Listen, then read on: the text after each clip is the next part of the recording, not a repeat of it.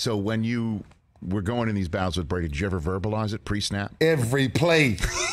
I'm not playing with Brady.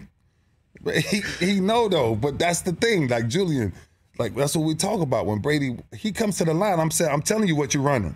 That's what you would say? It's run. You'd say that? I'm telling you where it's coming. Yeah, it's like that was my secret sauce was I stayed up and played the game after 1998 when me and Peyton Manning was first at the Pro Bowls. Old school Pro Bowls. And I never understood Peyton's wife, so cool. Oh my God, she's amazing. And she's like, he studies you all day, every day. And I'm like, really? Wow. So I need to change my game. So I started studying him more though, right? You know, quarterbacks, all they do is click.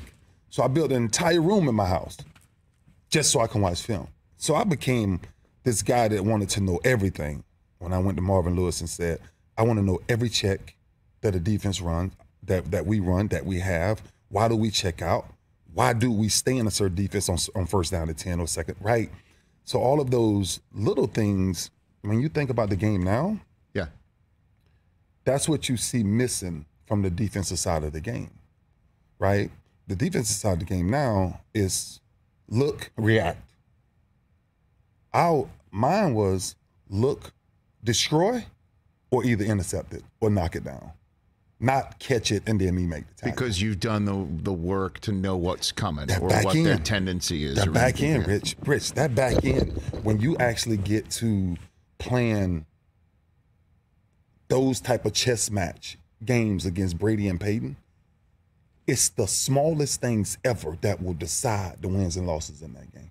It's not this big touchdown or this, no, it's the smallest things. It's me knowing Peyton comes to the line, second down and 8, and I see that the receiver right leg is up on the line instead of his left leg is up on the line, and the outside receiver is back a yard, then I know I'm getting that high-low right now. So I know 2 driving up and number 1 coming in, and the corner can't make that play. Yeah. Because the corner has to sit off.